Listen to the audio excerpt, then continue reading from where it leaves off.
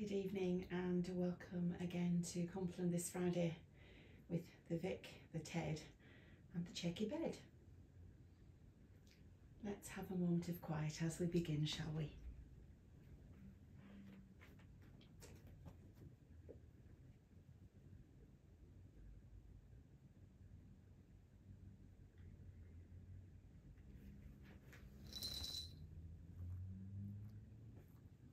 O Lord, you will keep us safe and protect us forever. I'm placing my soul and my body in thy safekeeping this night, O God. In thy safekeeping, O Jesus Christ. In thy safekeeping, O Spirit of perfect truth. The three who would defend my cause be keeping me this night from harm. I call on you, O God, for you will answer me. Give ear to me and hear my prayer.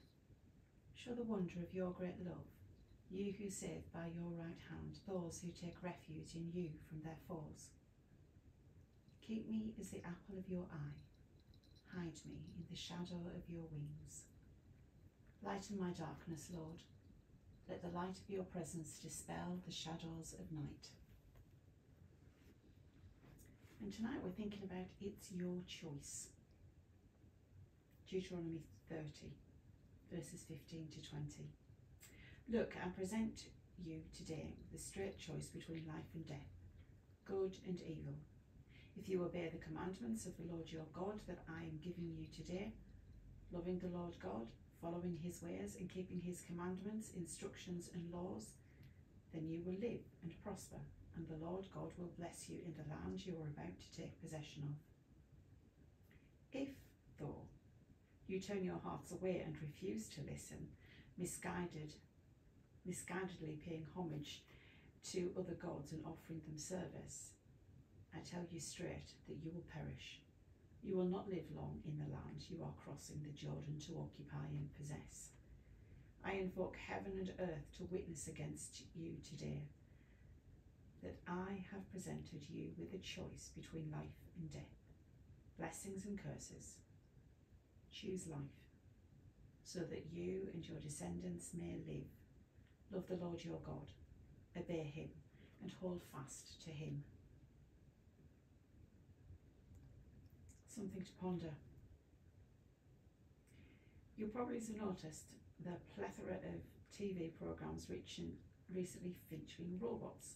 There's techno games, battle bots, and the queen of them all, Robot Wars.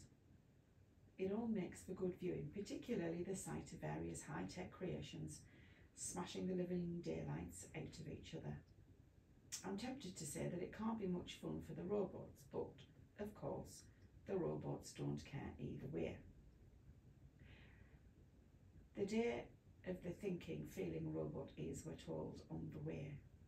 But for the time being, robots simply do what they're programmed to do, with no feeling or emotions, no will and no purpose of their own. I suppose God, if he wished, could have made us like that, mindless automatons at his beck and call.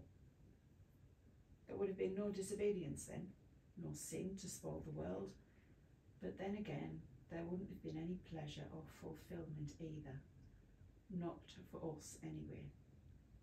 For that, you need free will, with all its associated dangers and problems.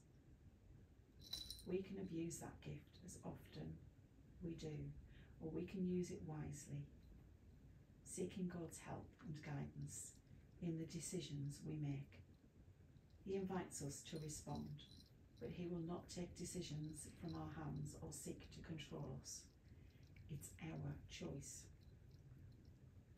So ask yourself tonight, do you use your free will wisely? What does choosing God and his way involve?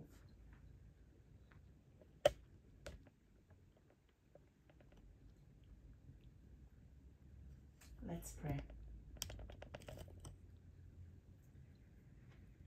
Living God, you do not compel me to serve you, but you invite me rather to respond to your love. You do not impose your will upon me or dictate the course I should take, but instead you offer your guidance, giving me signposts to walk by, but ultimately leaving the decisions I must make in my hands. I thank you for this wonderful expression of trust, this freedom to choose and discover for myself, and I ask that you will help me use it wisely, trusting you in return and seeking, so far as I understand it, to honour your will. Give me wisdom and courage to make the right decisions at the right time and in the right place, to the glory of your name. Amen.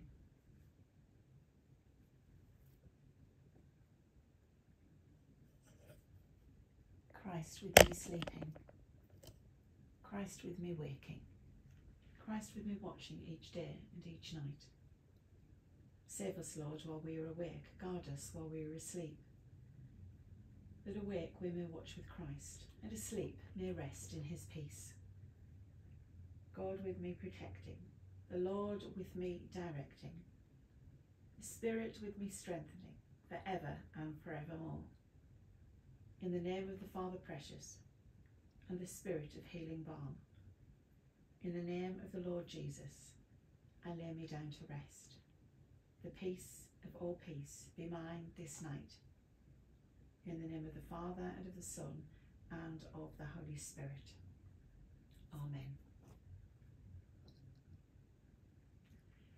Thank you so much for joining me and Ted on the Checky bed this evening for Compline. As I always say, as you pray for others, remember you need to pray for yourself. As you help others, you also need to help and care for yourself.